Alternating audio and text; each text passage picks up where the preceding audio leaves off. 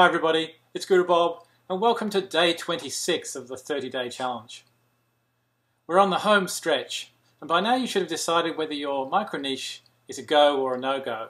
Yesterday we talked about some of the things you need to do if it's a no-go, and today and over the next couple of days we're going to be covering some things you need to consider if you decide to go forward in your micro niche. Specifically on day 26 we're going to be discussing how you can find additional keywords that have traffic potential within your niche for which you can publish unique content onto your blog. Today I'm going to be talking a little bit about the context of the next couple of days and also showing you how to find some additional keywords using Google Analytics. And in the next video the Noble Samurai guys are going to show you how to use Market Samurai to find those additional keywords. But before I go into Google Analytics, I just want to give you a bit of the context about the things you need to be thinking about once you've decided to go forward.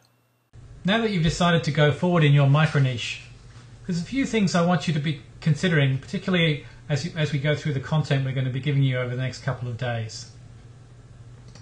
Essentially, now that you've decided to go forward, there's really only 2 or 3 things you really need to keep in the back of your mind. The first is that we want to try and expose our blog to the widest range of keywords within your micro niche that have traffic. So we're going to want to find additional keywords over and above the theme and category keywords that you've already found that have traffic potential within your micro niche. And day 26 is largely focused towards that activity. As I said, in this video here I'll be talking about finding those keywords using Google Analytics, and the next video we'll show you how to use Market Samurai to find those keywords. Of course, once we are on-page optimized for the widest range of keywords, we want to rank as high as we possibly can in the SERPs for those keywords. And hopefully by now you should be ranking reasonably well, hopefully for the theme and category keywords that you've already identified and hopefully published content for. Over the longer term, the way to increase your ranking is to establish the largest and the highest quality link network, backlink network that points to your blog. So the goal of ranking higher in the SERPs will be facilitated by creating and engineering a link network that points to your blog over the longer term. Of course, if we're getting traffic to the blog, we're also going to want to convert that traffic to realize the commercial outcome that we're promoting on the blog. So we also want to be continuously utilizing strategies and techniques to hopefully enhance that conversion.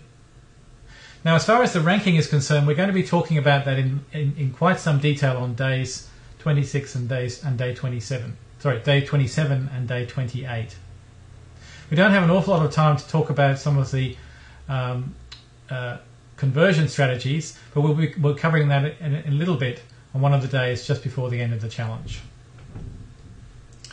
Alright, that's the basic context I want you to sort of be thinking about now that you've decided to go forward.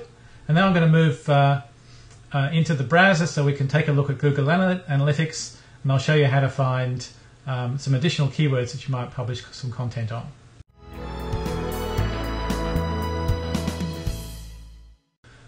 Okay, I've logged into Google Analytics for the Vintage Electric Guitar blog, which I've used as an example in earlier videos. And I'm just going to click on View Report, click on the Traffic Sources link in the left-hand sidebar, and then go to the Keywords link. In this example, I'm just going to expand the list of keywords here to incorporate 50 keywords. Now, what Google Analytics shows us after a period of time is the keywords that people are typing into the search engines that ultimately cause them to find their way to the site that's being monitored by Google Analytics. So you can see for the Vintage Electric Guitar blog, the bulk of the clicks are coming from keywords that are directly related to the main theme keyword of the blog, which is Vintage Electric Guitar. However, over a period of time, and particularly as you begin to receive traffic across a wider range of keywords for the blog, Google will start to send you traffic for keywords that you're not specifically optimized for.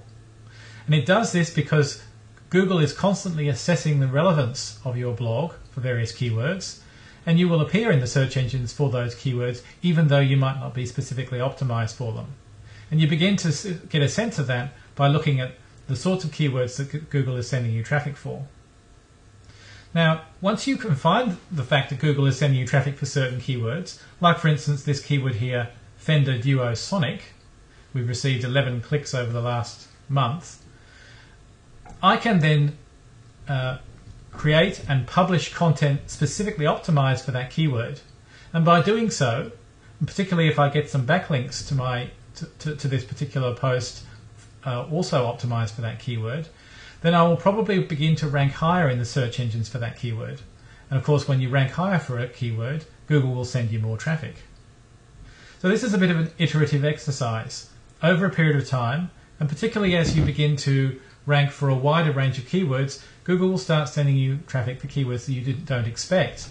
And by publishing unique content on your blog for those keywords, you will rank higher for them in the SERPs and ultimately receive more traffic.